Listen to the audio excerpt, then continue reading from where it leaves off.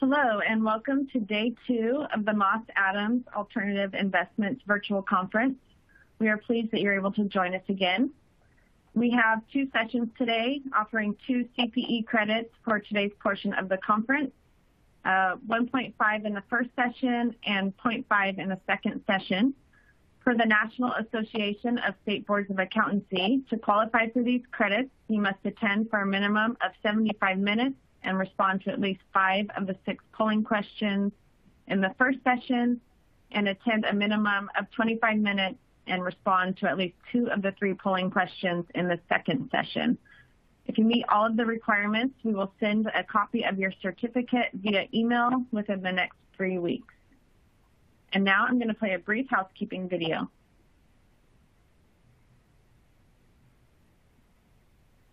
Welcome, and thanks for joining us. We're pleased to present another in our ongoing series of continuing professional education webcasts to help companies and individuals conquer challenges as they plan for what's next. Our presentation will start in a few moments.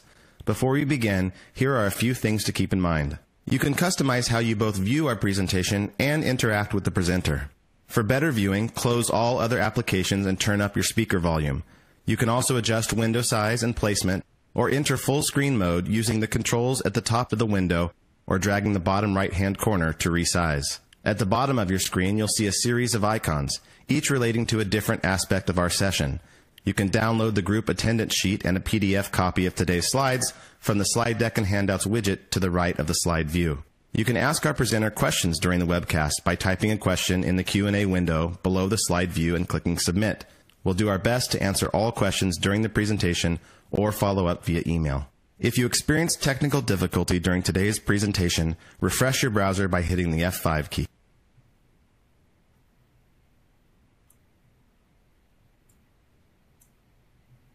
All right, the presentation you're about to see isn't legal, investment, or accounting advice. We encourage you to seek the counsel of a professional service provider to apply this content to your specific circumstances. And now I would like to turn the floor over to Syed Rizvi, partner here at Moss Adams. Thank you, Amy. Welcome, everyone. Thank you for joining us for our second and final day of the conference. I'm Syed Rizvi. I'm a partner in our asset management practice, and I'll be the MC for your conference today. If you missed our conference yesterday, a recording is available and will be emailed to you later today. As always, we welcome you to ask questions. You see the Q&A panel at the bottom right. We'll be monitoring the questions throughout the sessions and ask our speakers questions as the questions come up. If we don't get to your questions, we'll definitely get back to you after the conference. Without further ado, let me jump into the agenda today for our conference. So we'll start off with the keynote session, which will last starting at 10:05 and will continue until 11:25 a.m. After that, we'll have a 5-minute break, and then 11:30 we'll do an accounting and regulatory update, which will end at noon. That will be the end of the regular conference. However, we have the breakout sessions after that. So today we have 3 breakout sections. The first one is fund structuring trends. The next one is current trends in PE transaction. And the last one is related to ESG. As always, if you join the breakout, you don't have to be on the camera, so you can keep the cameras off if you just want to listen in. If you want to participate, you can keep the cameras on or off. The format is pretty flexible, so I highly encourage you to join one of the 3 breakout sessions, whichever you feel more comfortable with. Okay, without further ado, let's get into our first topic, which is the keynote panel discussion. In this topic, we'll be talking about the outlook on our modern finance offense following the pandemic. As we all know, this has been a hot topic with talent management and what has been happening in the industry, not just us, but just in overall employment market. So we'll be talking a whole host of issues with some of our speakers. So joining us today, we have, starting with Promit, who is the Chief Financial Officer and the member of the leadership team at Top Tier Capital Partners. Top Tier is an investment fund with families of funds focused on primary commitments to venture capital, LPs, and direct secondary and direct investments. At top tier, Promit leads the finance team and is responsible for the accounting, operations, and financial reporting of top tier capital and its fund. He joined top tier in 2020. Welcome, Promit. Joining Promit, we have Yuan, who is the Chief Financial Officer at PFM Health Science, and where she oversees PFM Health Science accounting, financial reporting, and operation functions. Prior to joining PFM Health Science in 2007, Yuan was an audit senior manager at an asset management practice of Ernst & Young. Prior to Ernst & Young, she was a controller and chief compliance officer at Creato Capital Management. Welcome, Yuan. Joining Promit and Yuan is Alex Kamenetskiy. He was the chief operating officer at Munich RE Ventures. At Alex partners closely with the head of Munich RE Ventures in all aspects of running the group, including all investment and investment management process and system, financial oversight, talent acquisition and retention, facilities, and marketing and events. Previously, Alex worked at Global Finance as a global finance lead, revenue operations supply chain at the Climate Corporation. So I would like to welcome all our speakers at this point. Before we actually start our topics of discussion, we have a polling question, which for that, I will turn it back over to Amy. All right, thank you. So our first polling question, what has been the greatest challenge for your firm over the past 2 years as it relates to talent management? A, managing remotely, B, retaining talent, C, attracting talent, D, Zoom fatigue, or E, other. And the polling questions are located right on your slides, and we will give you a few moments to respond. To respond, please click the button next to the answer you choose and hit submit. Oh, looks like someone pulled up the results. Let's put it back. If you can't see the submit button, you will need to just enlarge your slide area to see that.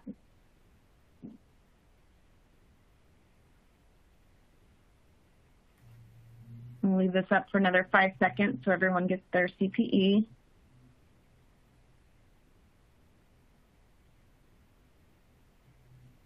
All right, here are the results. Thank you, Amy. Interesting. I expected a mixed bag. Not surprised to see a mixed bag. I think all of these are definitely issues that we're all dealing with in some capacity. So I'm not surprised to see quite a mixed bag here. So starting off with talent management, that has, again, been top of our mind, top of everyone's mind across the industry verticals, across different professional service lines. So I'll start with Promit here. Promit, as we were talking about this, we are currently in the midst of what we describe as a great resignation. The report just came out today that the job market, where people are seeking jobs like at 52-year low right now, with the jobless claims. So can you talk about how top tier is retaining talent, whether it's on the investment side or the operations? Thanks, Syed. So I joined top tier right in the middle of COVID. So I was probably, we had a couple of senior hires. I was one of them right in the middle of COVID. And so my experience has been, at least from a top tier's perspective, the great hiring, because I had to rebuild and attract talent to our team. And so we've really focused on kind of, I would say, the one-to-one interaction as we brought on people. I think one advantage of when we were in the office, it was very easy to kind of work and be around people and actually, have conversations that were focused not about work. And I think one of the challenges as we moved into kind of the Zoom environment has been that generally if someone's pinging you or someone's needing to get in touch with you, it has been particularly around work. And so at our firm, and even for myself as I onboarded into top tier, one of the efforts that we made consistently has been kind of spending more concentrated sort of one-on-one time. I think earlier it was when we were back in the office, it was kind of a purposeful put it on someone's calendar. And so we've kind of enhanced our ability to do that. I do that with my individual partners as well.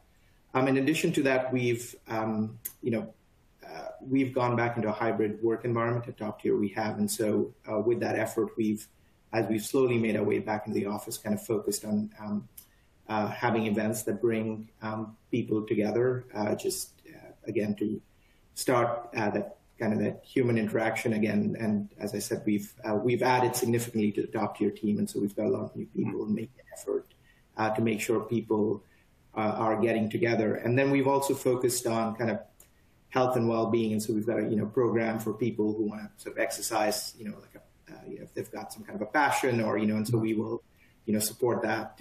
So we've come up with mechanisms that I would say rate from kind of the one-on-one and sort of accentuating that through the pandemic, just to make sure interactions are not just about work, but it also kind of expands. Beyond that, we've obviously started doing a little bit more facilitated group situations, obviously making sure we're all being safe, and then also kind of focused on health and well-being, and kind of expanding and providing more benefits to the team that go beyond kind of the work benefits. So that's interesting. I can personally resonate with a lot of those, and we are implementing a lot of that at our firm too. So Yuan, same question to you. In the midst of this great resignation, how are you managing and retaining your talent in your firm?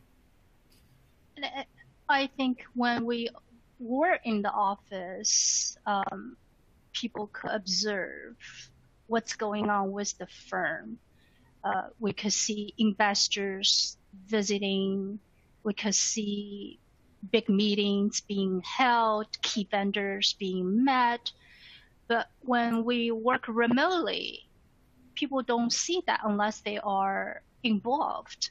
So how can we get in touch with the entire firm? Special effort has to be made. Our firm have gone through restructuring pre-pandemic, and as soon as the restructuring was done, the pandemic got hit. So they have been many milestones to rebuild the firm as we start Chapter 2 of PFM Health Sciences. Getting people informed of milestone before the milestone is being hit, and post-milestone is critical. We had a numerous town hall meeting highlighting firm strategies, recognizing people who made achievements. In addition, we had a off-hour firm-wide virtual activities. And then within my team, we have a weekly live video chat to make sure that everyone checking, observe their body language, and asking questions outside of work, make sure they're okay. Those efforts typically was seamless when you were under one roof, but when you work remotely, and just need to special effort need to be made in order to make it happen, and just make sure that we're connected, even though we're not together. Interesting. Again, I can also resonate with a lot of those. Checking wellness of our people has been top of mind. Alex, turning over to you, same question. How are you guys managing retention and talent management? When the pandemic started, it really shines a light on what kind of culture do you have on your team. And we were lucky enough to have a strong culture, so it wasn't a matter of, okay, we need to build something that's more resilient to this type of environment. It's how do we preserve it? And a lot of it was around making sure that there was engagement outside of just the work, because it's easy to navigate to how do we continue to get the work done, not necessarily how do we get the right engagement from the folks on the team. And so engagement didn't necessarily mean more Zoom meetings, because Zoom fatigue was very real. And we looked for opportunities to get together. And whether it was picnics or happy hours outside, socially distanced, within the rules in play, we still found opportunities to get together and have conversations that weren't work-related. And just an opportunity to maintain the culture and build a culture, because when things get tough, and when it comes to especially retaining talent, that engagement, that culture matters as a defining point that ultimately your employees look at whether they stay or go. So we really put a lot of focus on the engagement, on essentially getting to know each other even better, and making sure that there was a balance between not just we're meeting to do work, or we're meeting via Zoom to check in, but maintaining the culture in a more fun way at times. Mm-hmm. Mm-hmm. Interesting. Alex, so continuing on that thought process, a lot of the things that we as executives deal with is hiring versus outsourcing. How do you when you look at those two very different models, right? And then there's also a hybrid model between that. How do you assess especially in this environment, hey, am I gonna continue to hire, or am I just better off outsourcing, or is there somewhere in the middle? Yeah, that became very real, and the way I approached it was, in the short term, it requires a lot more of a resource commitment. So it's taking longer to hire, it's taking more time and effort to hire, and then once you do hire, it's taking more time to train and onboard as well.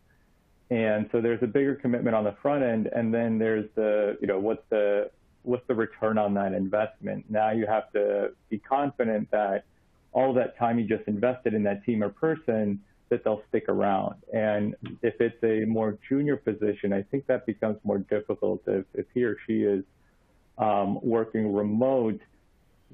For the most part, that's not the type of environment that they're looking for. They're looking for more of a camaraderie group type of setting. And so it depends on the role, it depends on the department, but it raises those questions in terms of spending more time and what return do you get, and are you better off, whether it's a solution for the next year or several years, to just outsource to get that stability and to still get the work done without taking on that risk that you're going to spend all this time and not able to retain the team or have to deal with constant turnover. Interesting. And Yuan, what about on your end when you look at the two models?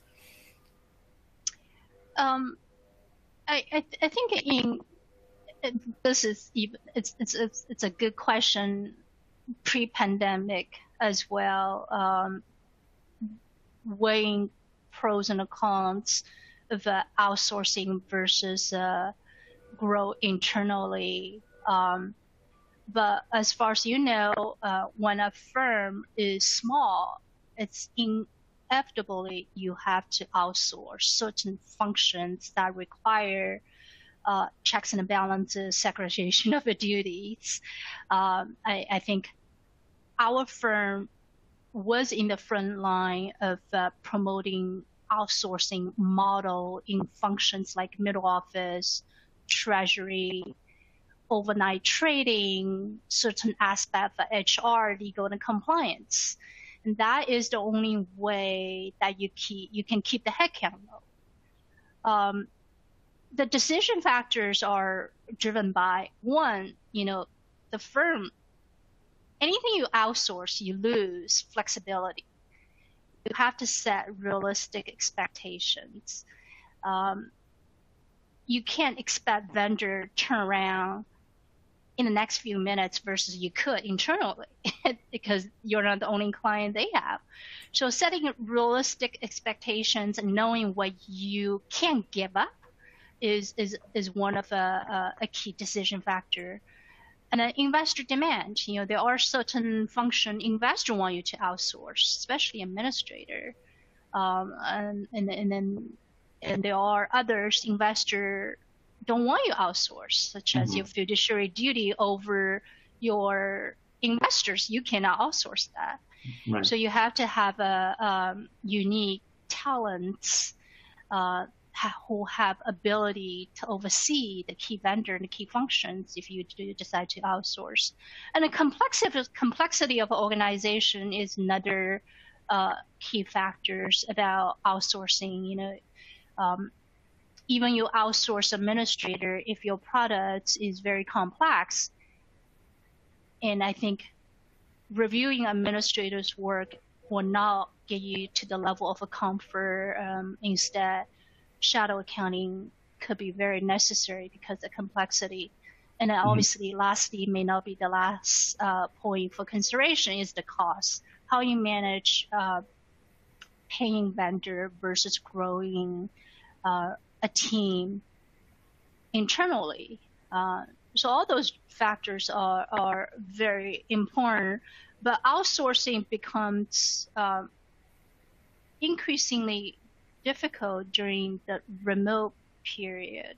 And that is something I think, I'm not talking about outsourcing to big vendors. I'm talking about more of a certain aspect of compliance work that typically being handled in-house. Now you want to take that to a vendor. Reputation of the vendors is critical. How that vendor integrate with your internal culture, that's critical. And the consultant is also another factor for outsourcing. That can be very tough as well. There are consultants, but they are, in order to make a consultant work seamlessly, you have to treat them as part of the team, how you integrate that. All those factors, I think, is critical for decision making. As the industry becomes a little bit mature, certain functions everybody outsource, and that's what investors expected of. But there are other areas still require examination. What makes most sense for the firm? Interesting. Promit, same question to you for participants just joining us. We're talking about decision of hiring internally versus outsourcing. And yes, not much different than what Yuan and Alex said.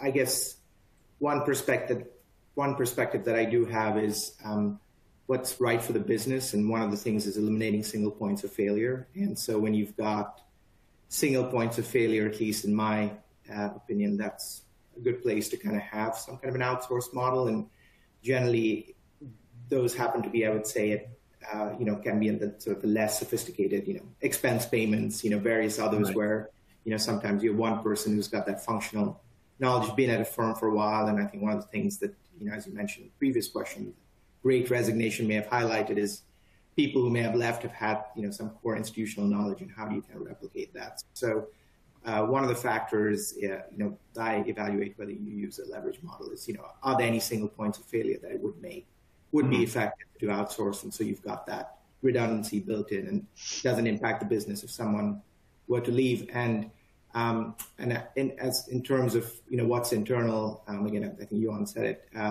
it's really about expertise, and that's kind of hard to replace. And so, for example, an area, like valuations, I'd rather, have folks on my team that kind of know that, because that's not an easy place. So it's really perhaps the internal team is really about, expertise, knowledge, again, investor interactions. That is, I think that's hard to outsource, and outsourcing perhaps kind of the day-to-day activity, which is replicable and again, necessary to keep the business moving forward and not impacted by any, turnover on the finance end of the team.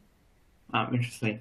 And before I let you go, Promit, on this topic, if you have to do an outlook, do you expect any major change?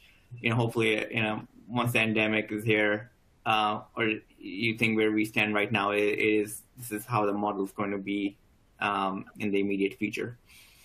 Are you talking in terms of the leverage model, or? Yeah, the same. The outsourcing, hiring internally, the model will remain static. So in my experience, that the model has kind of been similar, even at some of the previous firms that I've worked at. perhaps what the pandemic has highlighted is that now that you do have people perhaps moving more than they were prior, at least for me, having that outsource and being able to leverage, kind of an outsource provider to help continue to maintain sort of the day-to-day and ease the transition of the finance team has been useful. So I would say my sense is, at least from my experience, that model for me has not changed that much. Perhaps for me, it has highlighted that it's more highlighted importance in this environment where we do have a talent shortage or folks leaving to join other organizations. Interesting. Yuan, same question to you. What's your immediate outlook heading into 2022? I think clearly how COVID being contained would dictate the timeline of the entire industry and how quickly a trend being set. Currently, everyone is promoting a hybrid model, and I'm hoping hybrid model would be a way to stay for the industry. I mean, we have proven that the finance team can operate effectively in a remote environment without discounting the benefit of seeing each other face to face in the social life, but giving people that flexibility of managing their personal responsibility while being productive in meeting professional responsibility is a key. I think going back to pre-pandemic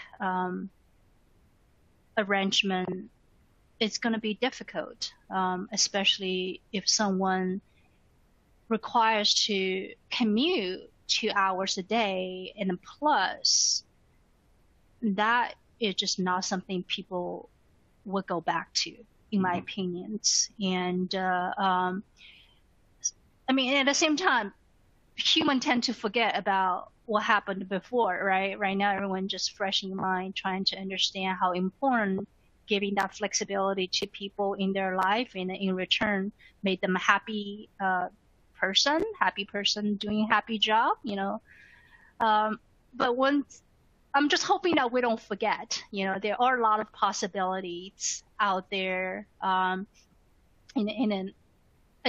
talent individual would require a demand flexible working arrangement. And I think that is something that a manager needs to respect and take that into consideration. And I think this is going to be on top candidates list, which was on the list before, but it's not top. And I think given what we have gone through, especially for the finance individuals and hiring, I think it become very critical, because we really don't need to be in the office to be productive and making a good contribution to the firm. Alex, same question to you on the what's your immediate outlook on both looking at the leverage model and the working environment?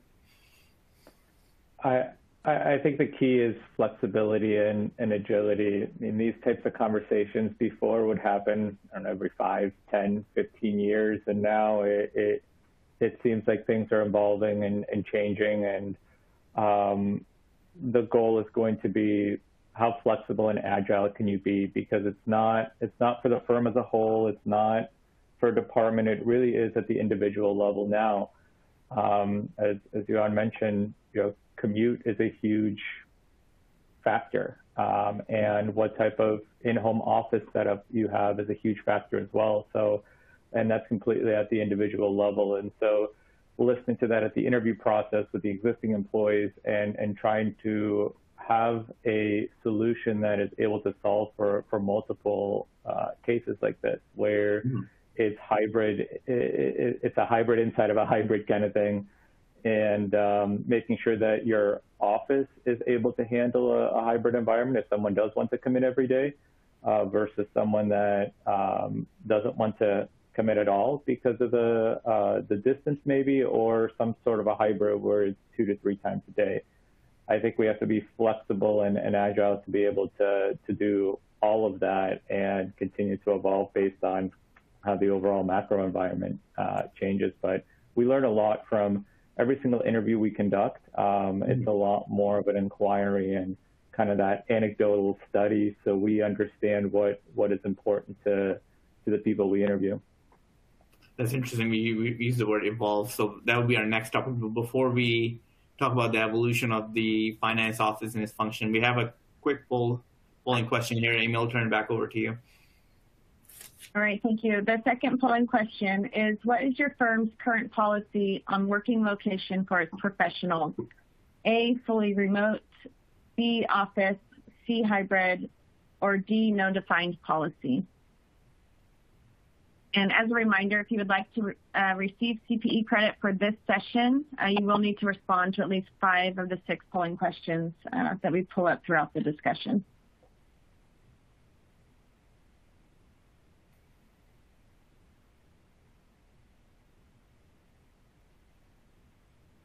All right, it looks like people are pretty quick on this one. So here are the results.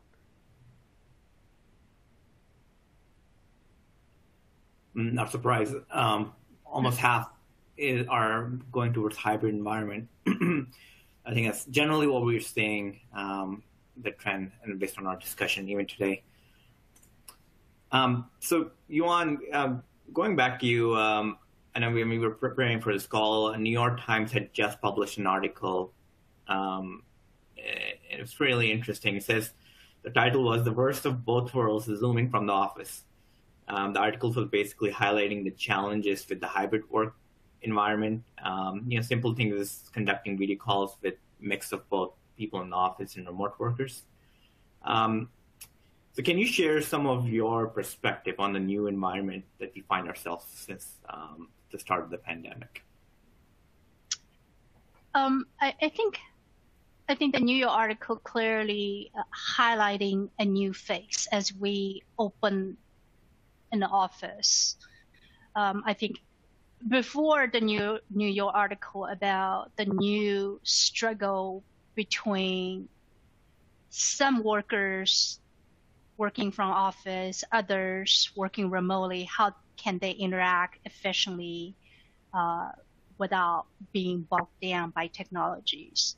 But during pandemic, when everyone was remote working, I think I mentioned that before, being transparent about firms' goals and objectives are critical to the finance team.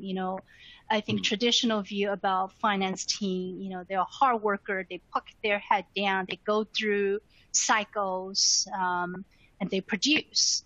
And I think in the remote setting, that's just not good enough. You need to make sure that they know what's going on with the firm, and they feel they're part of the firm. So what we do is, for my team, we used to have face-to-face weekly meeting. Clearly, during pandemic, that replaced by live video chat weekly. Not just going over deadlines, critical tasks that we have to complete, but more about what the rest of the firm is doing, what they are thinking about, how can we create value add proposition to help achieve the objective. Technology have made the remote working environment actually a lot more effective during pandemic. Screen sharing, I would never stop share screen in a team environment. Meetings, even is face-to-face. Instead of having someone hover over your shoulder, sharing screen is very effective. It's a perfect way of training people and walk through your file, walk through your thought process, asking questions. And then another thing is a video chat across the globe. including your vendors. That never happened before. You could have a vendor that you worked every day, never met before because they are overseas. Having them visit you in person just not possible. Pandemic made that happen. I have seen so many people I work with that I never met during the pandemic. And another thing is, which is good for environment. Everyone learned to be paperless during pandemic, right? That is a good thing. When pre-pandemic, everyone tried to be paperless, but during pandemic, you are forced to be paperless, and I think that's a good thing. So I just want to think about positive things, aspects coming out of pandemic.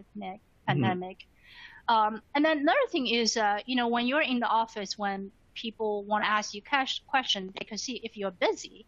But during pandemic, virtual environment, they don't know if you're busy. They have a question, they call real time. If it's a team of 4, if only 3 people can participate chat, that's fine. So I feel like, we definitely become more engaging in getting to hear other people's thoughts about issues, complex business arrangement in a more timely manner, and then getting everyone involved. Not just I will go to my controller for this question. I'm actually getting everyone because there's intangible value of others knowing the process from front to end, even though they don't have to actively participate, just being informed, being observant, and being in the audience. It definitely create value add results. So those are the things I think what pandemic have taught us, and I would like that to continue. And last thing I want to mention is what pandemic taught us is, I think, speaking in front of an audience, being videoed in the beginning of the pandemic, if you remember, you don't know what to say. You don't even turn off your video sometimes. After a year and a half, you learn to ignore people's facial feedback. You're just free to share your idea. I think we all kind of become a little bit more thicker skinned, but it's a positive aspect. I think positive turnout that we feel good about sharing thoughts virtually as effective of face-to-face. Interesting. That's Promit, same question to you. How has your perspective changed or not changed after finding yourself in this environment on the working hybrid? I would say it's probably required a lot more time focusing on people, like especially people within your team, and how much, like, again, spending time that's kind of outside of the work focus, because again, it's, I think with the virtual work environment, we've got various things, Slack, like folks can get a hold of you pretty routinely.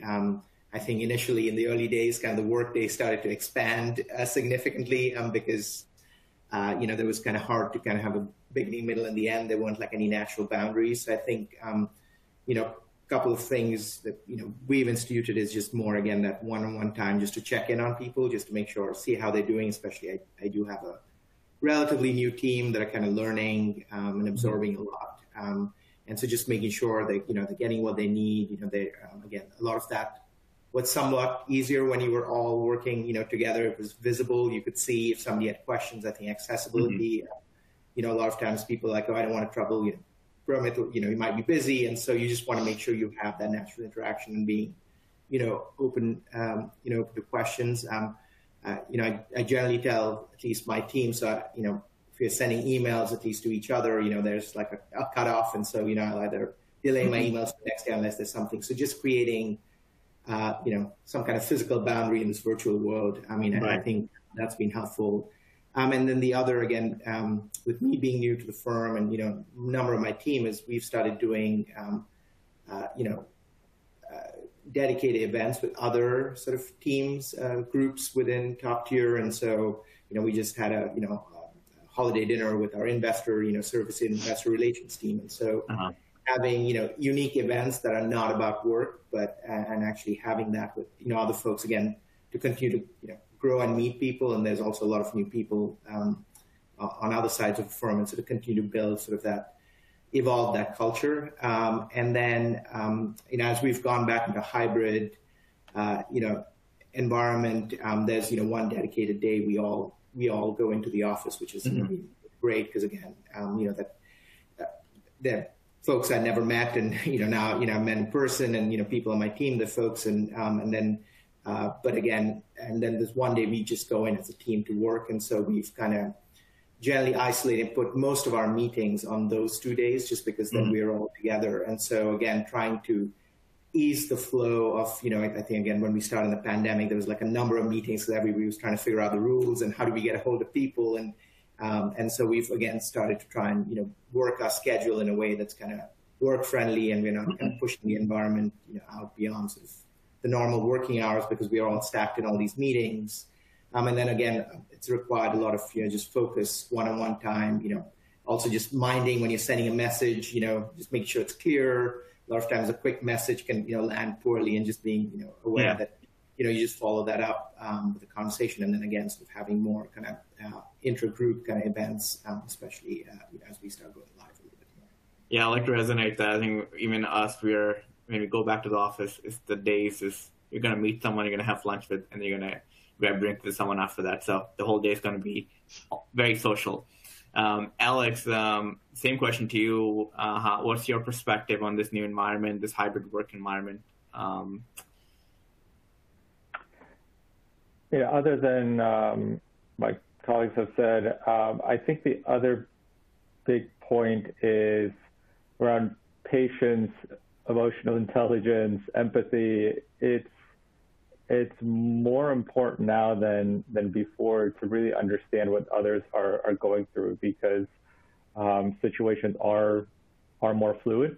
And so having that type of communication and understanding of what someone else may be dealing with, whether it's figuring out childcare in this new hybrid environment, or what is going on in the home, or even the home setup. So it definitely forced a lot more patience and empathy. And then on the hybrid, kind of what the article talked about is we quickly realized that when we went back into the office in a hybrid state, our conference rooms weren't really set up to handle some people calling in, some people being in the room, and having a live presenter in the room as well. So you find things out live where, our camera is at the back of the person presenting. That doesn't really work for those on the phone. So it's little things like that you end up identifying and figuring out, okay, do I need to upgrade my technology to be able to handle this type of hybrid situation in the future? Interesting. I mean, I want to stick to the point of, our roles. I think we're becoming chief people's officer now more. So before I do that, I want to go to our next poll, and then we'll pick that up after that. So Amy, turning back over to you on the poll. All right. The third question is, what is your firm's top priority for its finance office heading into 2022? A, investment in new technology. B, automating finance functions. C, enhancing cybersecurity. D, retaining and attracting top talent. E, outsourcing, or F, other.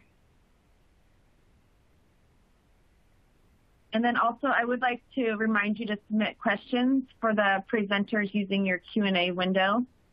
We do have quite a bit of content for today, so if we don't have time to respond during the webcast, we will do our best to follow up with you afterwards.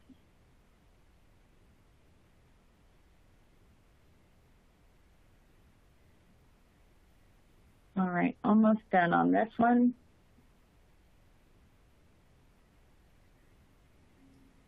Okay, here are the results. Not surprising, retaining and attracting top talent.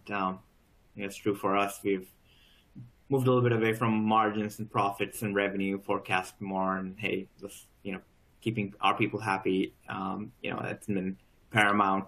Alex, just staying on that theme, our role as executives in our firm. How has that changed for you personally? given what has happened, has that brought you more closer to your team members and just do you see yourself more involved in terms of their well-beings? Not that we were not before, but just has that evolved more over the last couple of years?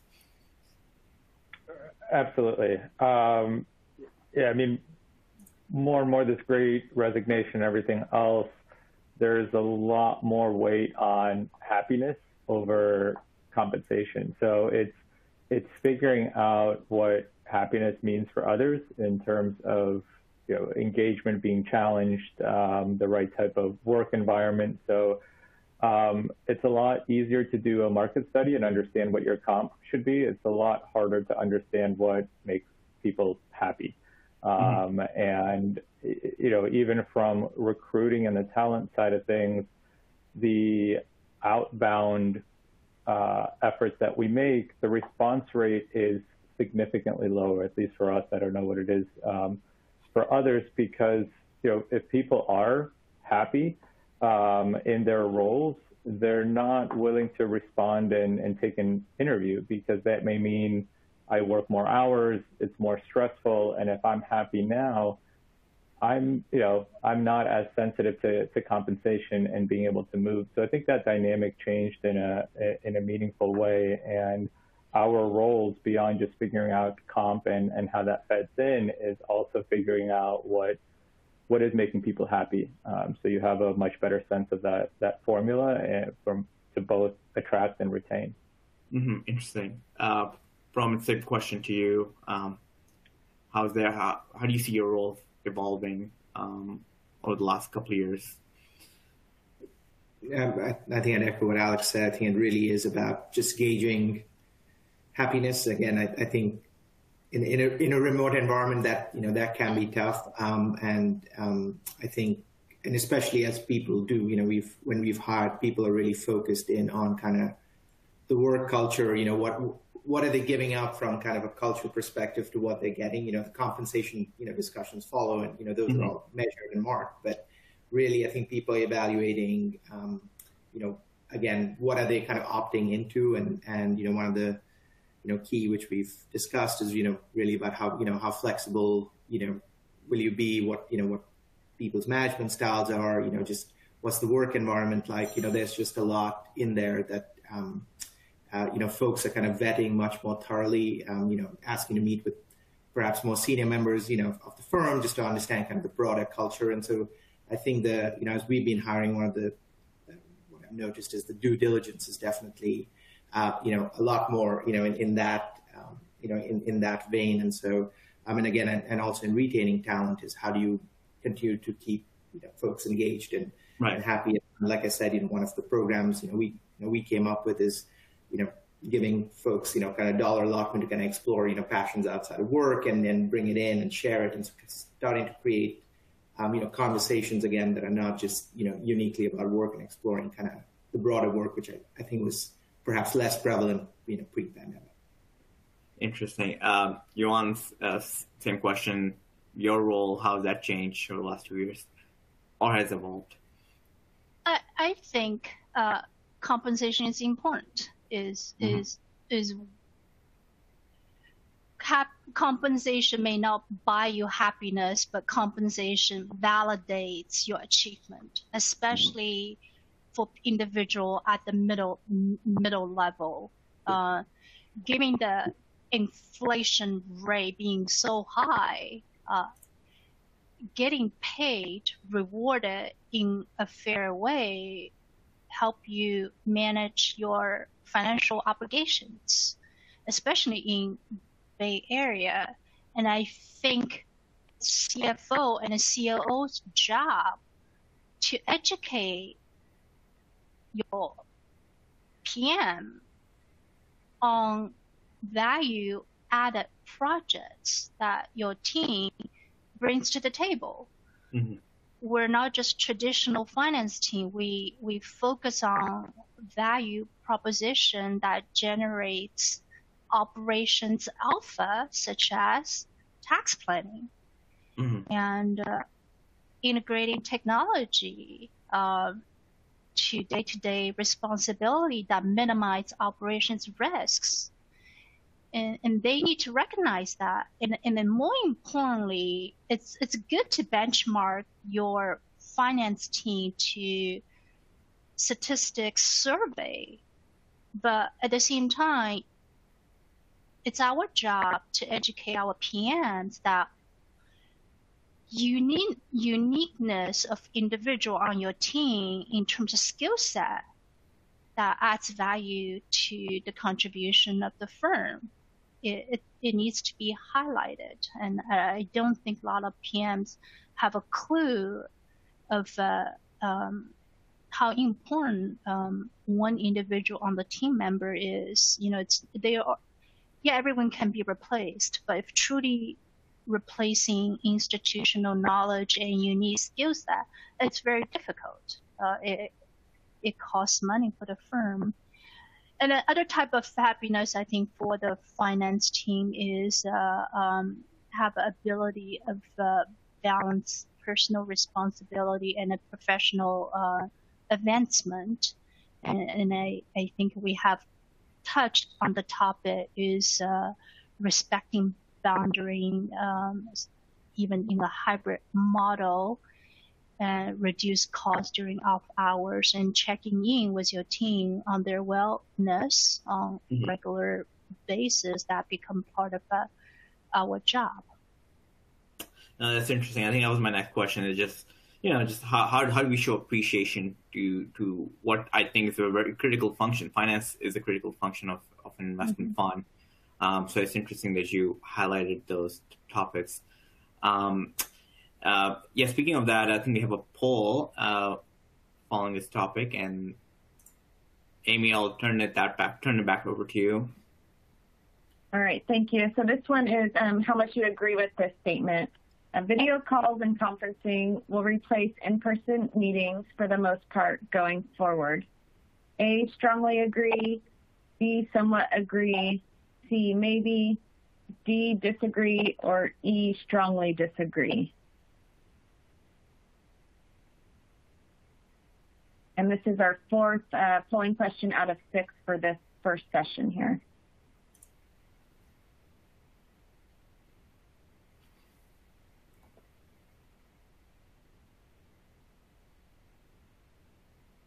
We'll give it 5 more seconds.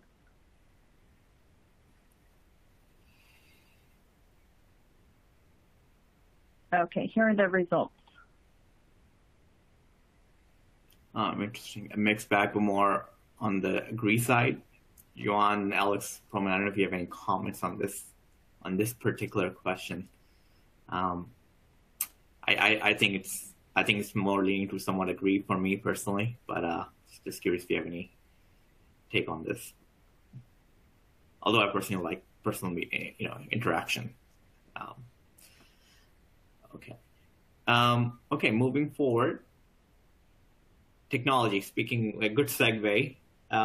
Yuan, continuing with you, I know you talked about, things like they were always there, like screen sharing technology. We had Microsoft Teams, and we never even explored those. Because you're right. I mean, when you and I worked, we would just look at shared screen and just oh, look at this cell, just look at this number. Now I'm thinking, that exercise would have been a lot easier if we just had both our screens on and we were just, looking at the same data and just had a video.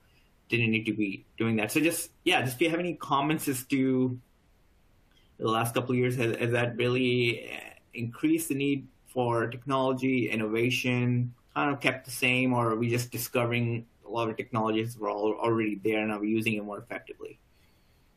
Yeah, I think the latter. I mean, obviously technology enhanced during pandemic. As you mentioned, some of the technology that is available to us, we never really thought about integrating to our day-to-day workflow. As I mentioned before, those type of technology are not expensive at all.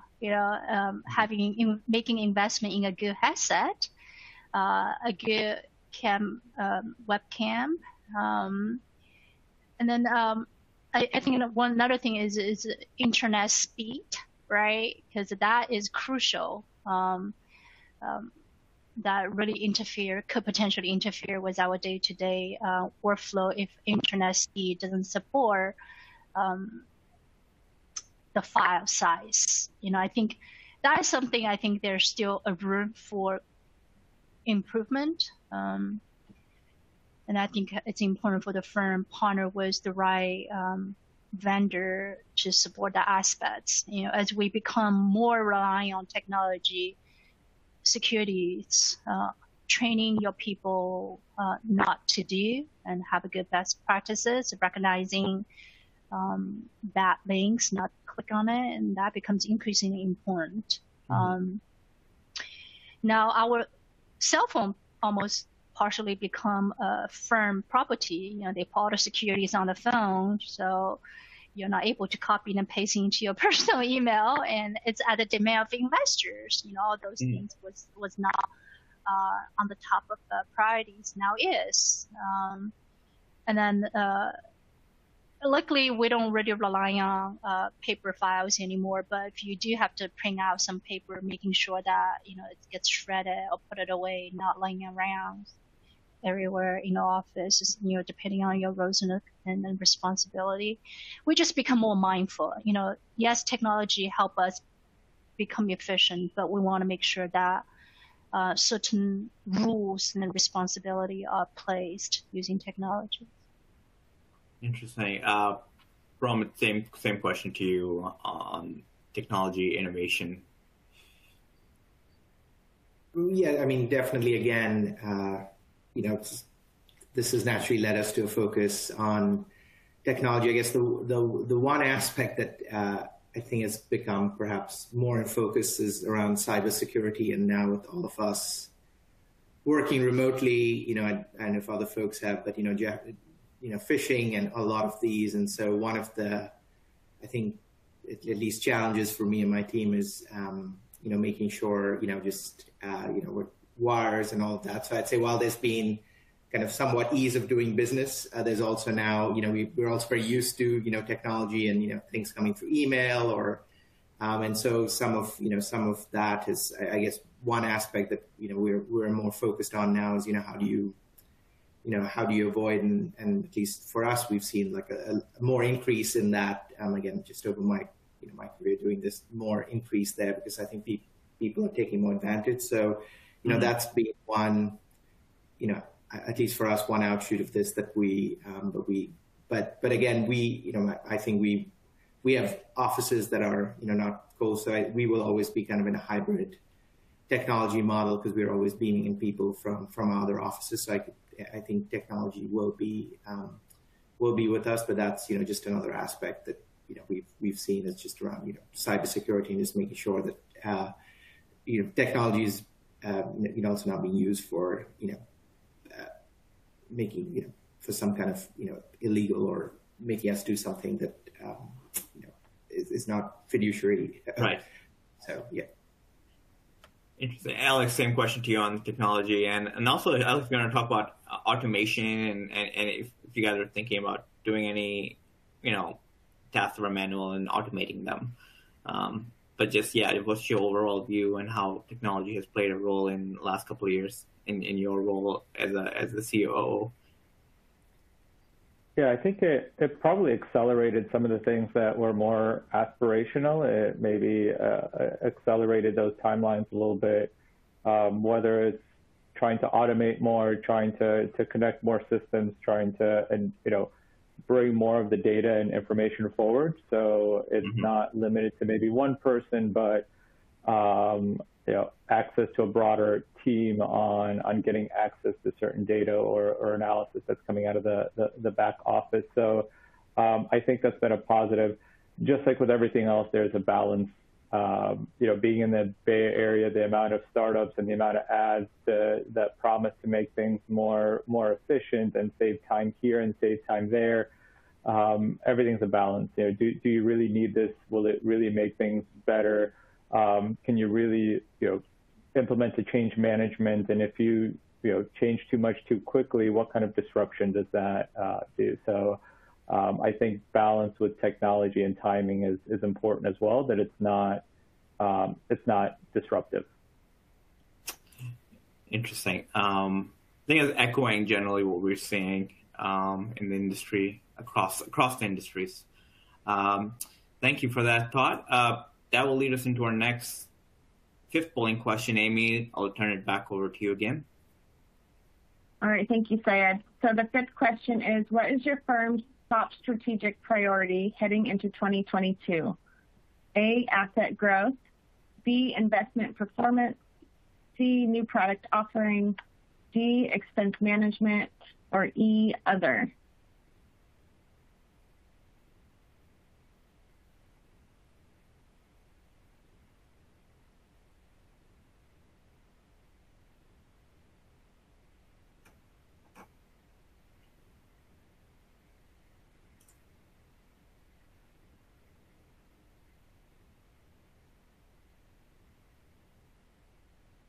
All right, it looks like most have had a chance to respond. So here are the results.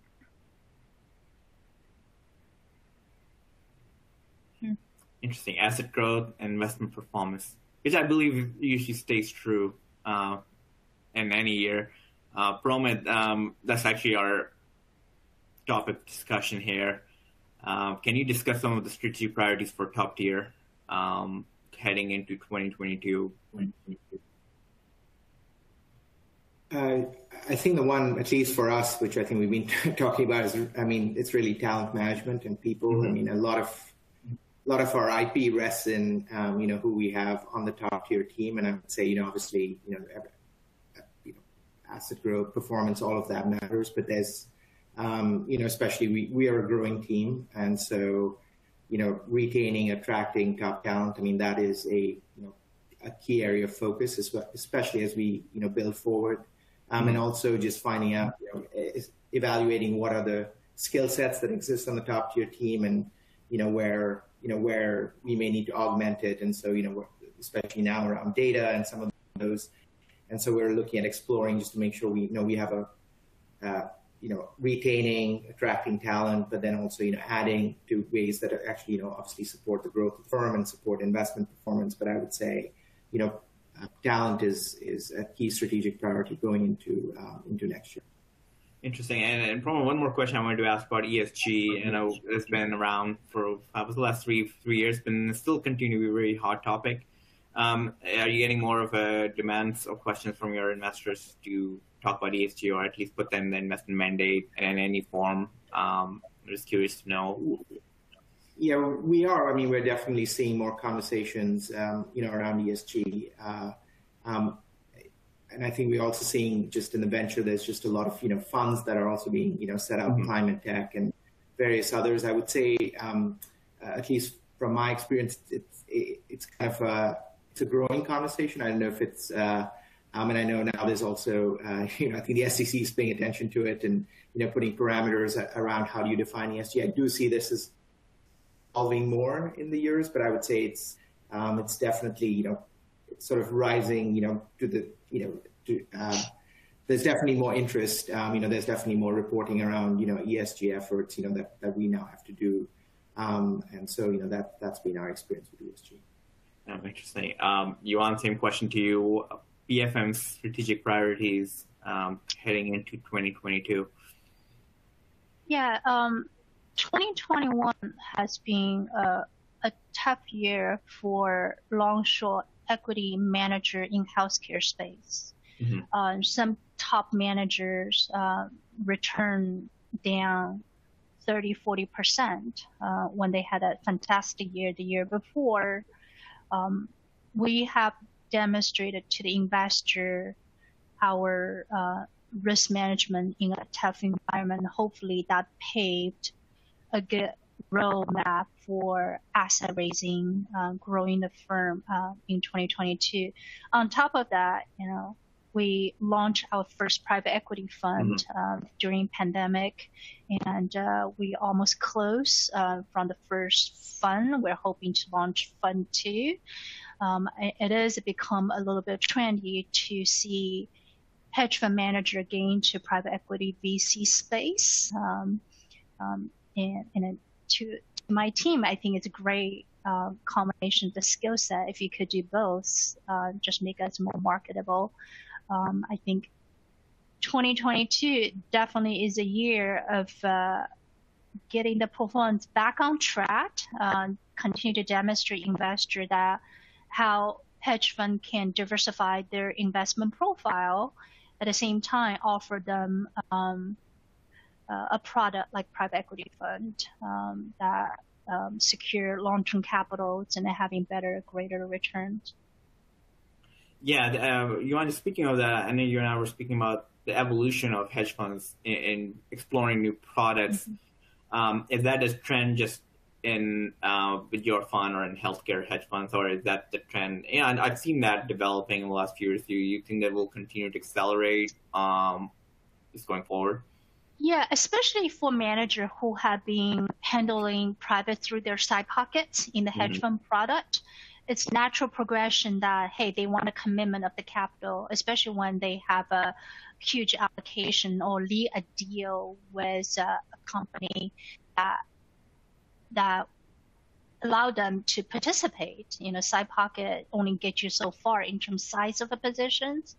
Private equity and a capital commitment structure definitely provide you certainties when opportunities come across. Right. Interesting. Alex, turning back over to you, some of the strategic priorities for Munich RE Ventures going forward, 2022. Yep. So Munich RE Ventures just raised a new fund as well this year that almost doubled the size of the platform. So similar to what Promit said, very much in hiring mode. The team is expected to grow by more than 50%. So talent acquisition, talent retention is very much at the top of the list to be able to execute on the new size of the platform. And outside of continued investment performance, it's really navigating the new world of VC as well. Similar to what Yuan mentioned, there's more capital, more dry powder in the ecosystem than there ever was before, and so the valuations, it's an interesting world to navigate for the purely VC funds. So that, and then just getting into new areas, new scope, new sectors as part of the new fund as well. Interesting. Yuan, I have a question that just came through, just directed towards you. Where are you in your distress and opportunistic investment arena? Yuan, this question is addressed to you. Yeah, we have not done much in terms of a distressed. We used to do distressed debt, but we haven't done much. Just the opportunity is not there for healthcare space. But opportunist invest arena, we definitely have done a lot, especially in the healthcare space. There are tons of private companies moving towards a future in terms of their technology, such as robotic surgeries and cancer agent solutions, and they need a funding. And we make sure that we provide funding sources in various different type of funds, through hedge fund, through private equity fund, through also co-investment product to offer that opportunity to help the society grow. I think that is where the future takes us. And then once we recognize a potential, a private company, we provide funds and hopefully generate returns for the investors. Thank you, Yuan.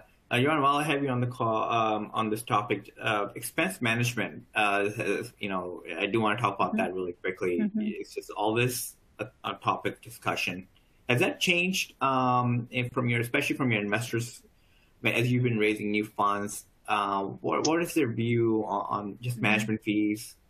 What type of expenses funds can take on?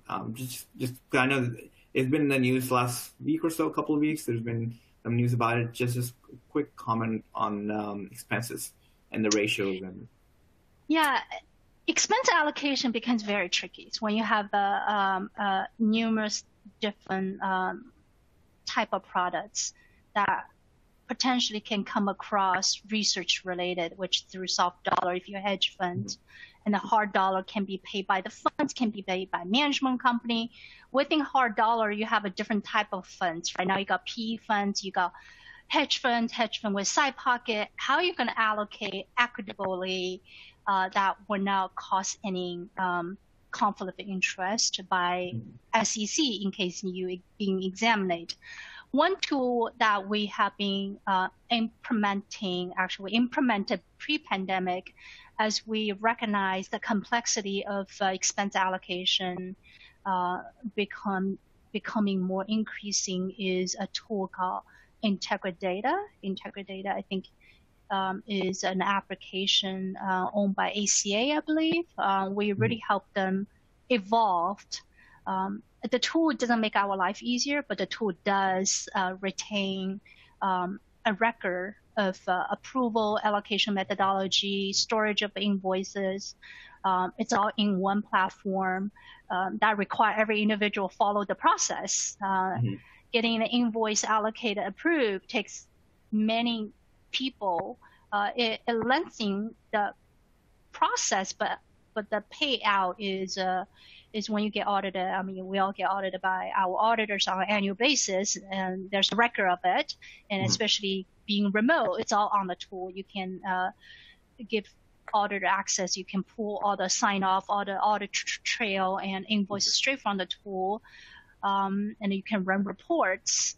And then more importantly, when SEC audits you, there are documentation of the thought process. Because as expenses become more complex, so often you don't even remember why you allocated this way 5 years down the road if you get examined. But having that documentation, have that discipline becomes very important. Thank you. Promit, same question to you on expense allocation among the funds and the investor demands. Yeah, and again, Yuan said, well, I mean, that's, the same. I think all of us kind of just wrestle with the same, just make sure allocations, record keeping, it's, and then how, again, allocating, especially when you're in a fundraise environment and you're raising perhaps multiple funds, just make sure, how is it allocated? So again, I'd echo everything Yuan said. I mean, I think there's one thing that got simpler during COVID was that there was less travel. And so I would say overall, I'd say the level of expenses definitely declined. So that would give, breathing space. And then the other interesting thing is, how much travel will exist, going forward. And, just again, given that people have raised funds in this remote environment. And so, and again, I think just even around, do you have investor meetings in person? Do you do it virtually? How often do you do it? So I think the interesting, looking forward is how much of it from a fundraising and investor perspective does it go to more remote and virtual versus, I think obviously pre-pandemic there was, fundraising I think required or had just a lot more, people visiting your investors. And that'll be interesting to see as we move forward. Interesting. Alex, same question to you. I know you just mentioned you raised a new platform, a pretty significant one. What were your discussions with investors on expenses and just any thoughts in that area? On the allocation side, it's a little simpler for us. We're still a single LP right now with Munich Re, and on just the general nature of expenses, and echo a lot of what Promit and Yuan said.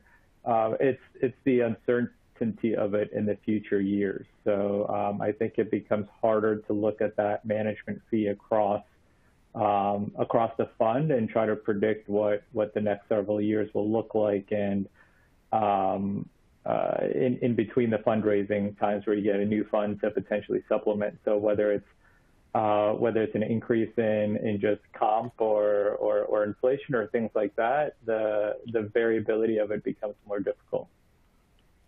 Interesting. Well, thank you for those thoughts. I think that's going to lead us into our polling question 6. That'll be the last polling question for this session. Amy, I'll turn it back over to you again. All right. Yes. So the last question for this session is, which topic will headline in 2022? A, climate change, B, blockchain and digital assets, C, space exploration, D, metaverse, E, inflation and monetary policy, or F, other?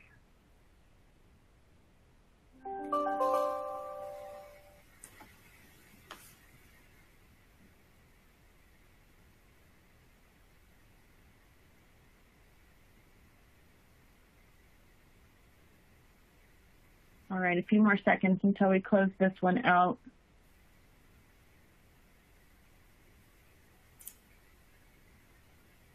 Okay, here are the results. Inflation.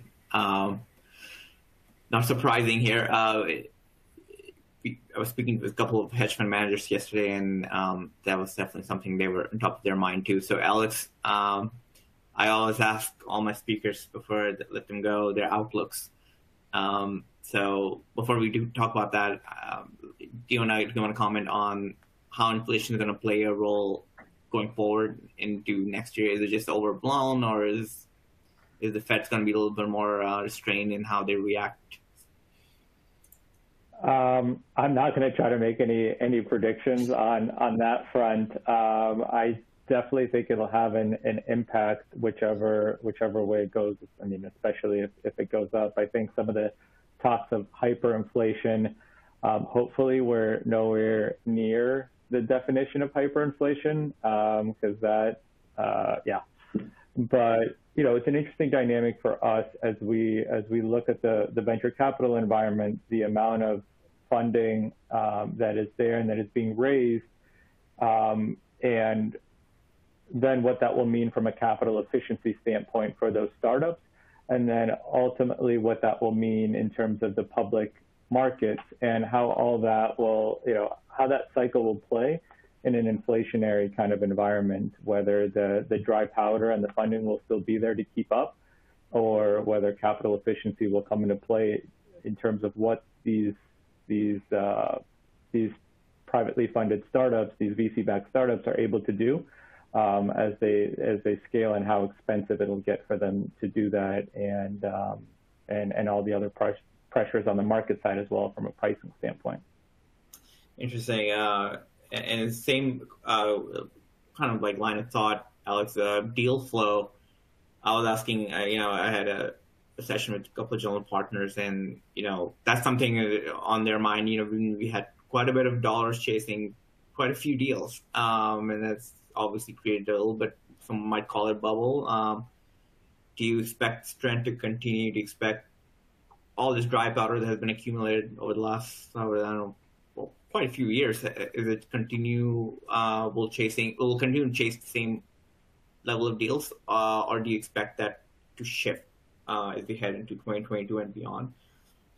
It looks like, the indicator is fundraising. So yes, the funds are being deployed, but new funds are being raised as well. So that indicator is at least pointing to we're nowhere near slowing down. And so there's a lot of dry powder and a lot more coming on. Interesting. So that's good. That's good for us, not slowing down. Promit, turning back over to you on concluding thoughts, your outlook. I know you guys have raised quite a few funds over the last few years. What is generally your outlook, economic and just more industry specific, as it relates to venture capital? Yeah, my only point, I think, on the inflation, I think Yuan mentioned it previously. I think, as you're hiring talent, like folks are hearing that, and how does that kind of percolate, to like salaries and wages as we move forward? That'll be interesting. I even know just hiring for my team, hiring somebody in February versus hiring somebody in November, there is a difference just even in their, base compensation. So I think from a more immediate aspect, that conversation around inflation is having, I would say, at least a tangible impact on how people, people are listening to it and whether they're fully evaluating it or, what's the true nature, but they're definitely factoring it into their, compensation and other, kind of lifestyle decisions. I would say the one place where there'll be more for us, especially in the venture space, is just around sort of custody and trading of these digital assets and how does that evolve. There's definitely a lot more, folks investing in these tokens, and if you get a distribution of these tokens, how do you kind of transact on those? So I could see, that being, sort of being more emerging, as we go forward, and definitely more conversations there. So those are a couple of things from our perspective. Interesting. And probably before I let you go again, from a venture perspective, what is the next big thing? I know it's a little bit question. I know with blockchain and. If I knew that, I probably would be on would be on the investment side. But again, I think just echoing what Alex said, there's definitely a lot of fundraising. There's a lot of I know there's just a lot of activity. I do see, I think, a lot more international activity.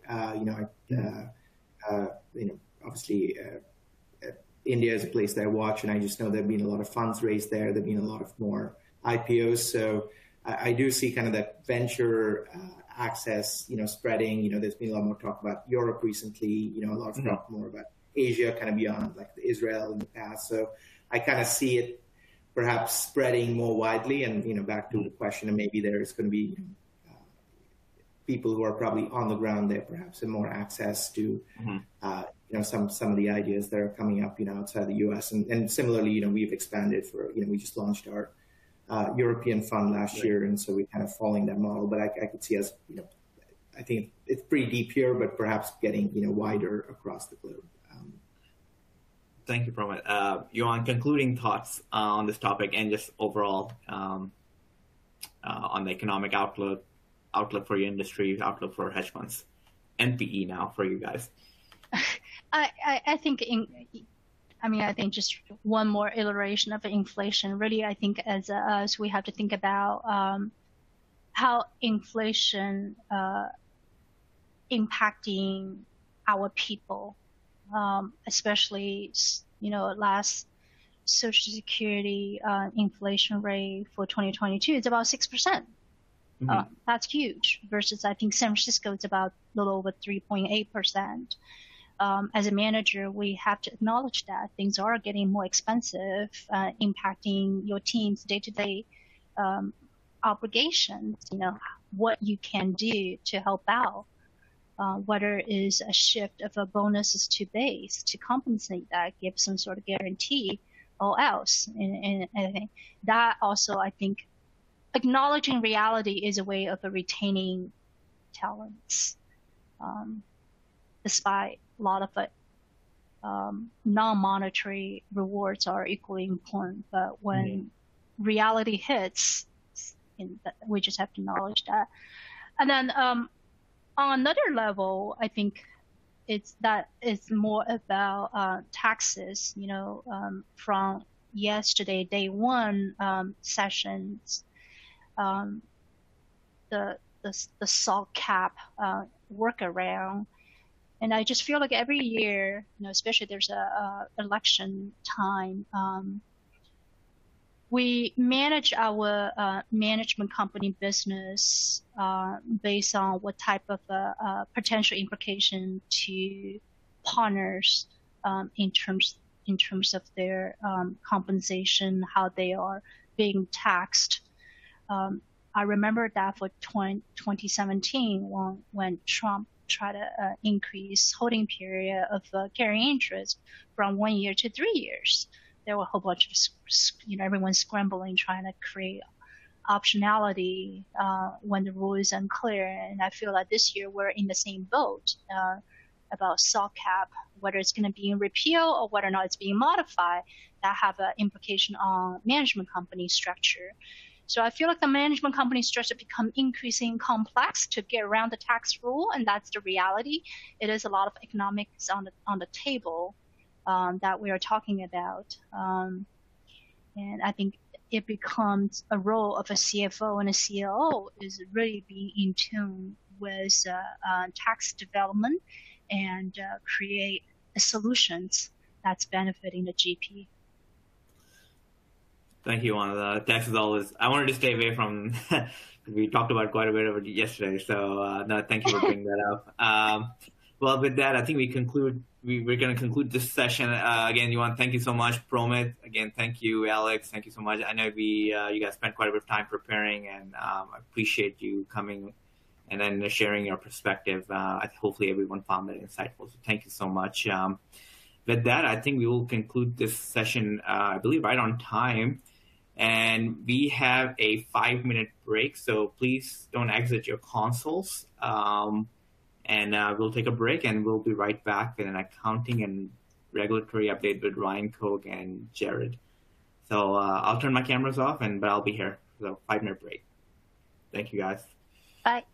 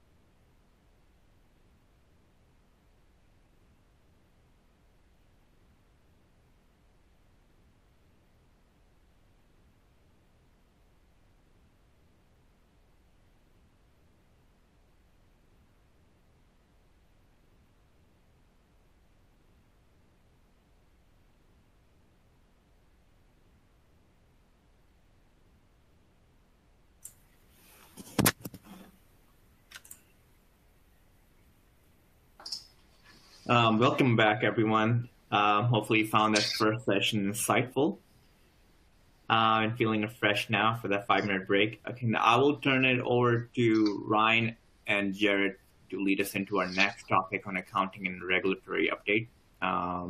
Ryan, Jared, please take it away. Thanks, Syed. Hi, everybody.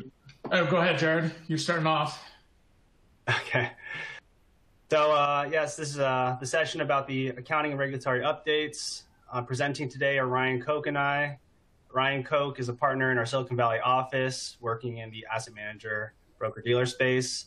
And I am also a senior manager, helping out in our Silicon Valley and also SoCal practices. So with that being said, like every presentation, we'll start off with the learning objectives. So for today's session, it should be somewhat quick, but today we're going to be talking about the FASB relevant updates for 2021. Really, as we go through the slides, you'll kind of notice there really isn't a lot, but it doesn't mean that the environment isn't kind of hot or asking for more updates, especially with the SPAC and crypto transactions we're seeing. I can imagine that more updates will be coming in 2022, or I'm sure we're all hoping for some. Additionally, we're going to be talking about some Cayman Island private fund law lessons learned. We went through the filing requirements in 2021 and really just kind of taking a review of what happened this year and looking forward. Next, we're going to talk about relevant areas of discussion from the AICPA expert panel and SEC. And then lastly, talk about some key SPAC accounting technical issues for 2021. So jumping right in, I believe we're starting with our first poll question. So Amy, can you launch this for us? Yes. All right. So the first polling question for this session is, what is your fund's most common discount treatment for restricted sale provisions? A, no discount. B, flat percentage. C, value of a protective put option on the security. D, other. Or E, not applicable. And as a reminder, Jared, what do if you you want to usually repeat. Go ahead. Go ahead. I was just going to comment on this a little bit. Respond to at least 2 of the 3 polling questions in this session for CTE. But go ahead, Ryan. Yeah, no, it's no problem. I think we're almost out of, well, we've got about 66% in so far. We got 40 more people to go.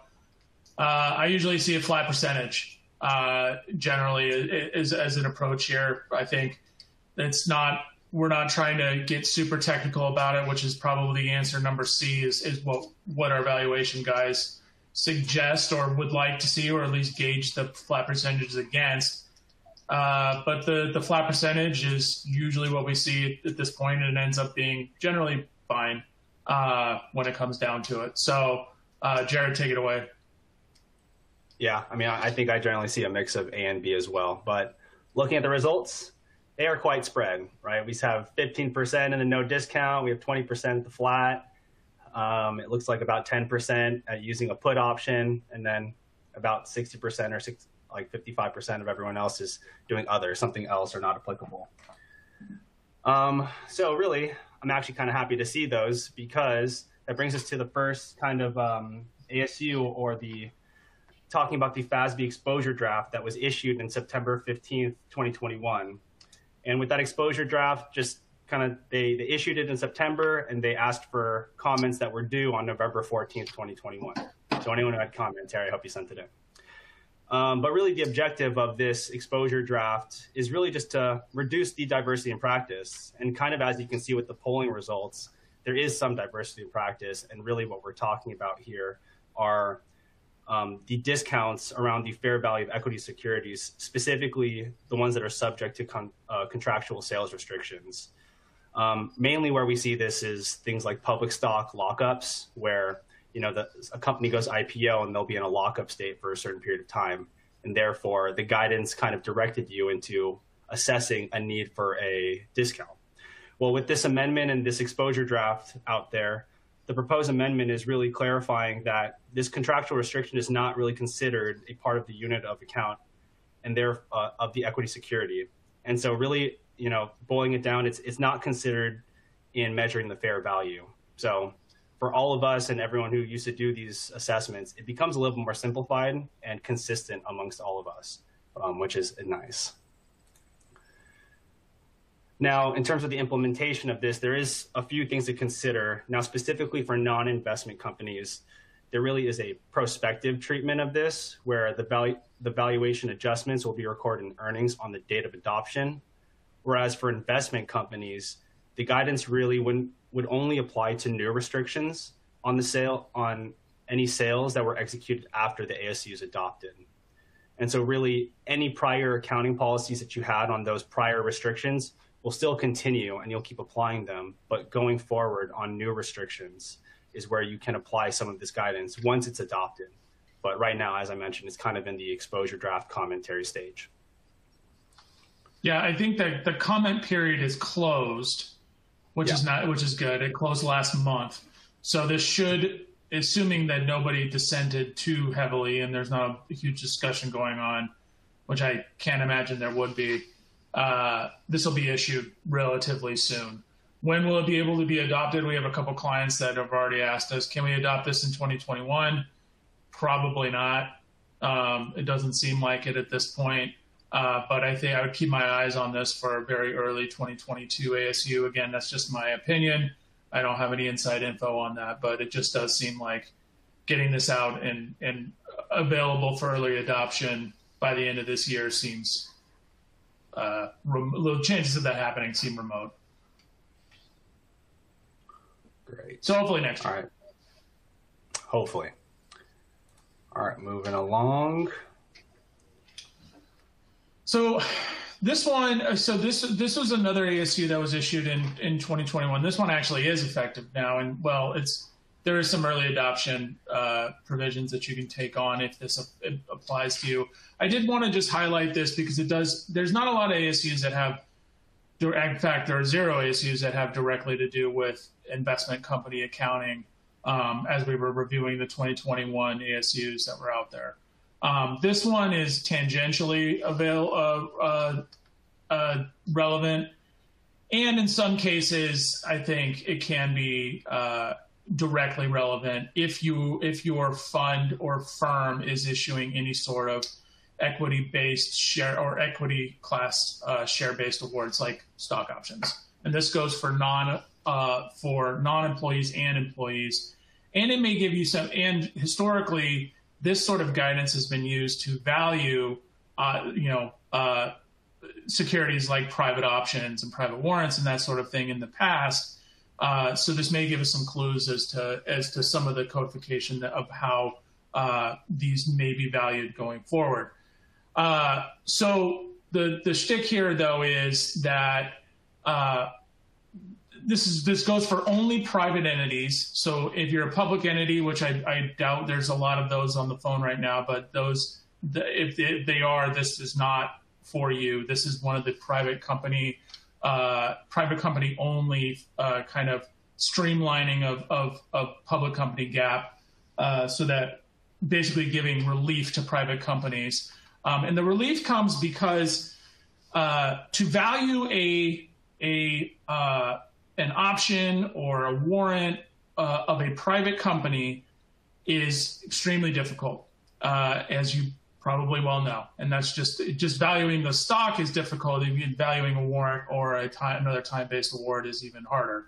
And the FASB has recognized that the hardest part of this is figuring out what the current price of the underlying share is.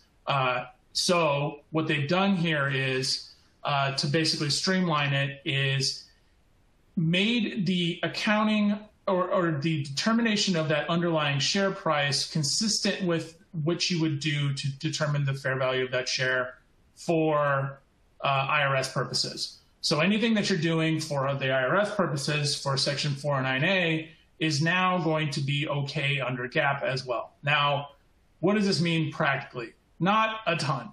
Usually this was kind of the same approach, and they actually even conceded to this, was that this is the approach that most private companies and private entities were using to value these share-based awards anyway and determine the current price of the share, taking your most recent 409A and applying that as your current share price. This basically codifies that into the ASC, the Accounting Standards Codification officially, basically making what was the private company practical application, or making what was the practice now the actual codification as well. So I don't want to say it's much ado about nothing, but it definitely is a quality of life improvement here in terms of how to value these share-based awards. So we'll move on from that one.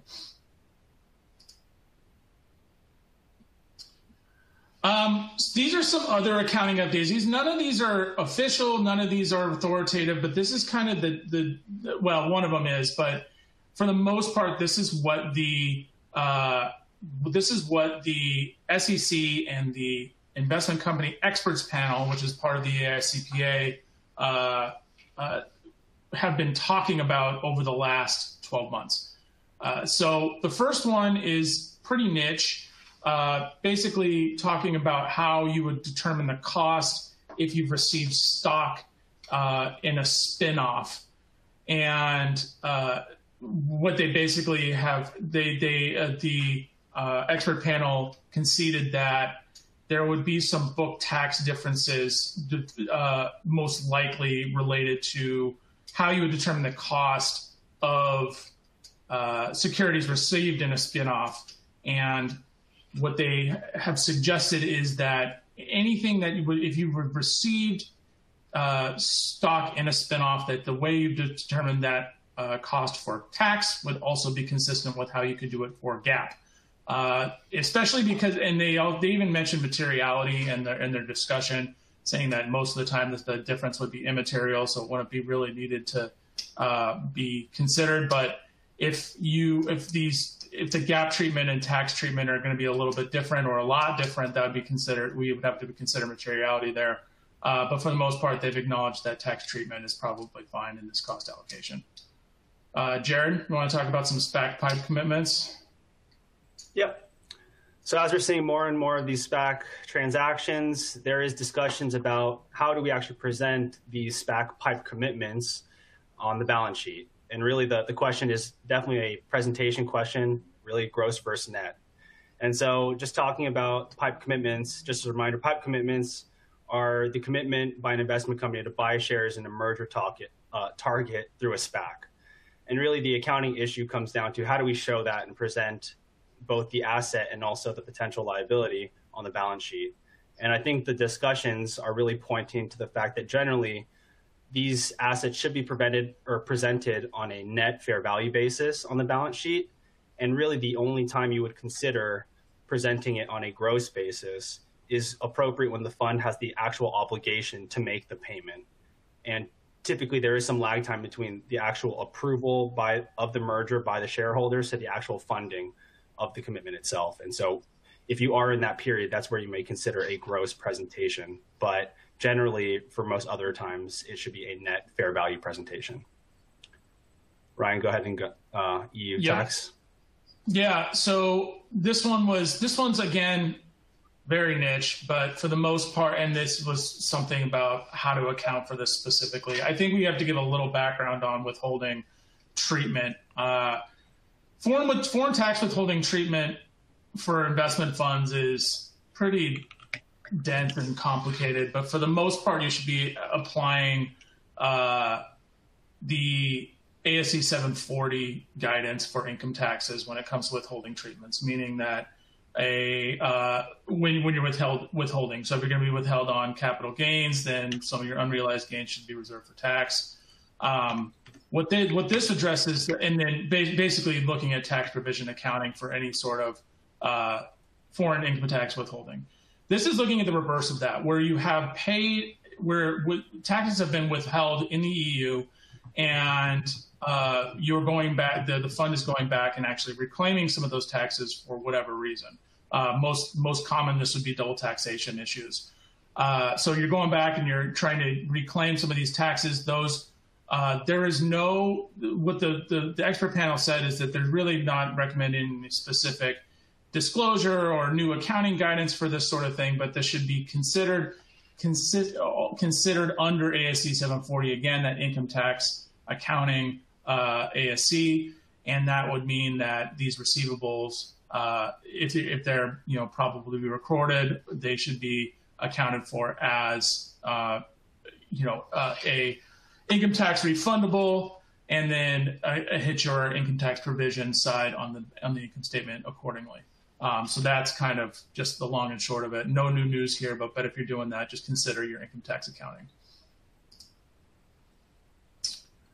All right. And so for the new Rule 2A under the Investment Company Act, this new rule is not applicable to non-registered investment companies. The SEC voted, I think, in December 2020 to adopt a new rule providing a framework for fund valuations. Specifically, some of these changes allow the boards to actually designate certain parties to perform fair value determinations on behalf of the fund. These types of parties can include fund investment advisors, along with maybe an officer of the fund.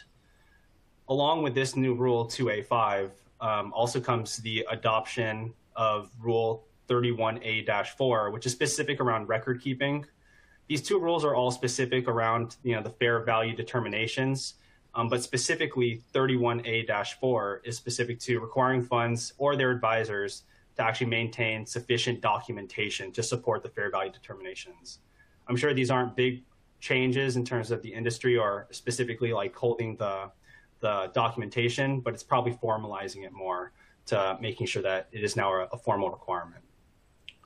Yeah, and the takeaway for private funds there is this sets forth a best practice, and it's a publicly available best practice for private funds to go. And so if you're curious, we can point you in the right direction here if you want to be able to find these. But a quick Google search away, you can probably find these new valuation and record keeping rules that might give you some good ideas of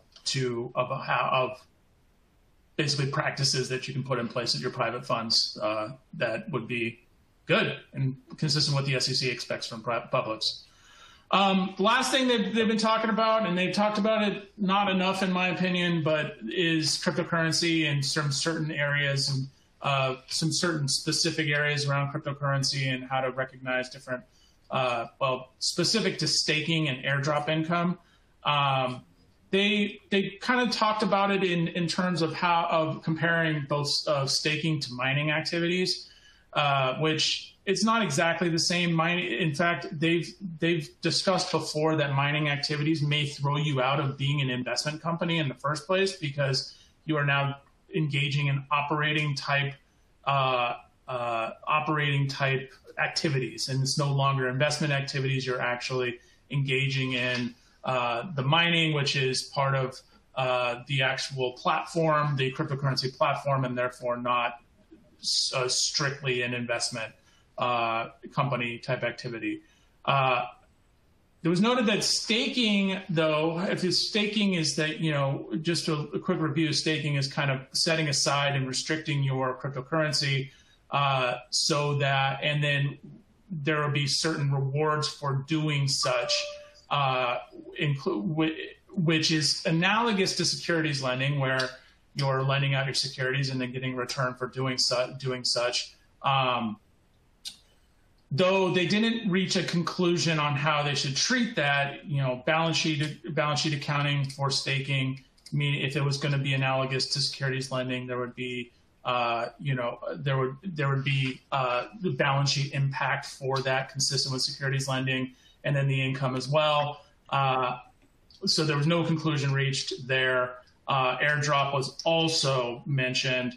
And we've actually I've seen this in some of mine, and it said that it might be analogous to a spinoff or a stock dividend, which is consistent with the thought process of the client that we were working with. But both issues were tabled and were going to be discussed at a future date. That was probably 6 months ago. Hopefully they're going to come up again pretty soon here. But again, this whole section here was more to get you an idea of where the industry is heading. And like we mentioned at the very top of this, not a ton of actual updates out there right now, but this is kind of the shape of where things are going, especially when it comes to cryptocurrency. And we'll talk about SPACs next. So related to SPACs and a poll question here, Amy, do you want to go ahead and take it from here? Sure. So the second question for this session, did any of the investments in the funds you work with have a SPAC-related transaction during 2021? Yes, no, not yet, but we are working through one currently, or not applicable.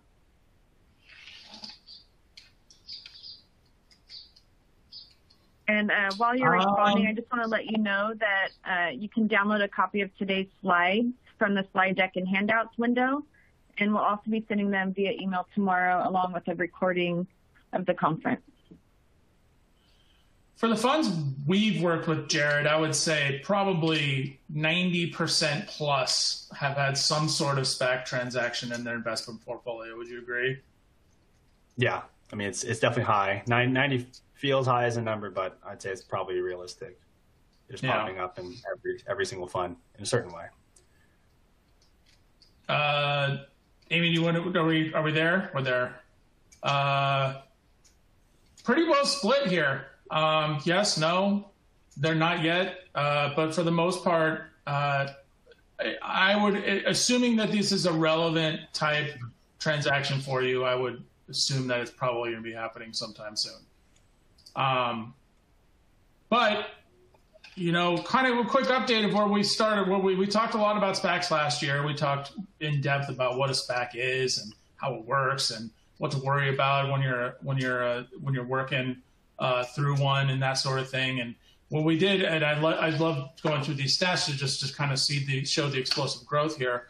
This is really just tacking on another year to what we talked about last year, which is last year there were 248, which was 5 times what there was in 2019.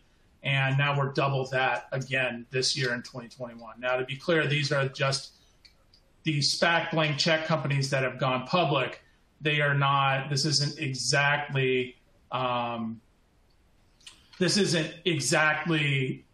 SPAC, de-SPAC transactions or the acquisitions that happened thereafter. But with this in mind, $152 billion have been invested or invested through SPAC IPOs to date so far this year. So what's the regulatory environment look like? Well, the SEC is worried about SPACs right now. And you might have heard that they put the brakes on a bunch of them back in April. And this is kind of the dirty kind of the down and dirty details of why they did that. It was a very accounting heavy, very technical kind of issue that they were looking at here. Basically that while these SPACs were going through their IPO and their process, they always issue warrants for the most part. And these warrants go to the initial investors in the SPAC IPO, and they, as a kind of a reward for getting in early. These were a lot of the time recorded as equity, as you would expect warrants to be on the SPAC books. However, the SEC was seeing some terms in these warrants that basically that they feel and is consistent with the guidance that these should be considered liabilities. So they started putting the brakes on a bunch of these SPAC IPOs and mergers because they wanted to investigate further and do restatements if necessary. And we can you can see the two major issues that were brought up as the accounting the accounting depths of why these happen. One had to do with indexation. Basically, if you're depending, it might depend on who the warrant holder is, and the settlement amount might change depending on who the warrant holder is. And then there were some tender offer provision problems as well. Basically, if anything, if the settlement amount was out of the actual company's control at any point, then that would generally trigger liability treatment, and that was putting the brakes on these things. Feels like it's back up and running, and I know from the SPACs that we work with, this is hot button. People were looking at this very, very carefully. But I just wanted to kind of highlight this as kind of why that was happening and the technical issues that were at the forefront there. What's next? Well, What's some other things? Well, in March, the SEC warned the retail investors to not the risks of investing in celebrity-backed SPACs, which you probably heard about. Also, the most interesting thing is that by April 2022, they're going to have a SPAC rule amendments that are going to be coming out. And where these most likely will be focused, from what I'm reading, is that it'll most likely be related to de-SPACing activities and what kind of promotion can be done in the kind of the de-SPACing phase, the phase when the SPAC has chosen a merger candidate and when they actually complete the merger. There's a lot of rules around IPOs during a similar phase, but since these are merger activities, the rules on disclosure and what you can do to promote are very loosey-goosey, and SPACs are taking advantage of those. The SEC does not like that. So that is kind of where the most likely they're going to be going, but who knows? We'll see in April. Jared, we got a couple slides left. We're going to end right on time because the rest of this is pretty light. Yep. No, these last two are just little quick refreshers. So I'm talking about the Cayman Island filing updates. It's just a reflection of the fact that it did happen in 2021. These filings were required as part of CIMA, or the Cayman Island Monetary Authority. Annual financial statements and other information was required to be filed starting in 2021. With that requirement, there were financial statements had to be audited by a firm and filed by a firm local in Cayman. And just looking at the history of the deadlines that they gave, the original due date was June 2020, but then it got pushed back to September 30th and ultimately got pushed back all the way to October 31st. While it was somewhat bumpy and seeing all those extensions happening in 2021, we aren't expecting those to happen in 2022. So now I think CIMA is going to anticipate that people have this process in place, and 2022 should be able to run without a hitch. So Ryan, go ahead and finish it off with independence. Yeah, and while CIMA was having maybe some trouble figuring it out and kept pushing back the deadlines, from our experience, it was a pretty seamless transition. It was a little, our Cayman office was able to pick those up and issue those pretty much no problem on time. It did add an extra layer of admin for us, but we were able, it wasn't that onerous on our process, and I don't think we had any major issues or anything like that. So it's a little bit of commentary about how that went. Hopefully it'll go even better this next year. Real quick, this is not new. This is not an update. I do want to put that out there. This is more of a reminder, a refresher, mostly because I do continue to see, I don't want to say confusion, but definitely some conflicting kind of information out there in the marketplace, and this has to do with auditor independence. As you probably know, registered investment advisors are subject to the custody rule, and you can satisfy the custody rule through many different ways, but what's most relevant is by getting a private fund that is subject to the custody rule audited on an annual basis, and that requires to maintain SEC level independence.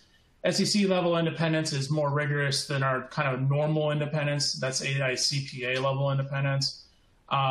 And that where this is an issue is that it restricts non-audit services that we can provide to clients to maintain that SEC level independence, and includes the investment company complex as well, which might include brother sister funds, and also investment companies kind of down the chain as well. And this is where we see the most kind of potential conflict of interest or independence issues. These independence restrictions generally extend to the investee companies, private equity funds, and other affiliated funds. But the main issue that we have is like the tax and quality of earnings work is fine for these issues, for those other entities down the chain. However, certain non-audit functions like systems implementations and financial statement preparation are not allowed. This is for the fund and investment companies down, within the complex. So just want to highlight that real quick. If you have any questions, I can talk about this all day. This is one slide. I just want to make sure it's out there and that we understand it. The last thing I'll mention is that if you have a venture capital exemption from registration, this is not applicable to you, and this is one thing that we want to be very careful about while we're going through our independence considerations ourselves. Is this a venture capital exemption, or is this a full-on RIA registration? This applies to that full-on RIA registration. None of the exemptions would be present. So if you're an exempt reporting advisor, this is not for you. This is for those full-on registered investment advisors. Here's the final poll question as we're wrapping up. Do you want to put an ad out for the breakouts that are coming up right now? So what breakout are you attending right now? Amy, do you want to launch it? Sure. So it's up. Which breakout session are you going to attend? Fund structuring trends, current trends with PE transactions, or the ESG investing? And also, while you're responding, I do want to let you know we have a survey linked in your slide deck and handouts window of your console. So any feedback you have is greatly appreciated. And here are the results, Syed. Thank you, Amy. Thank you, Ryan. Thank you, Jared. That was a great presentation. So that concludes the second day of our conference. The sessions are eligible for CPE. So I would like to thank all our speakers today for what I would think was a very insightful discussion. So on your right side of your console, you'll see the breakout options. Please pick one of the three: fund structuring trends, trends with PE transaction, and ESG. Again, you don't have to keep your cameras on. You don't have to participate. Really, or it really depends on how you want to interact. So I highly encourage you to pick one of the three. And if you want to change any of the sessions, you can always exit and re-enter a different session. With that, I would like to conclude our 2021 conference. Thank you so much for attending. Your CPE credits will be sent out to you shortly. There'll be replays available, including the handouts. But again, if you have any question, we do have a couple of questions that we'll come back and answer. With that said, thanks so much for attending, and I'll see you in one of the breakouts. Bye.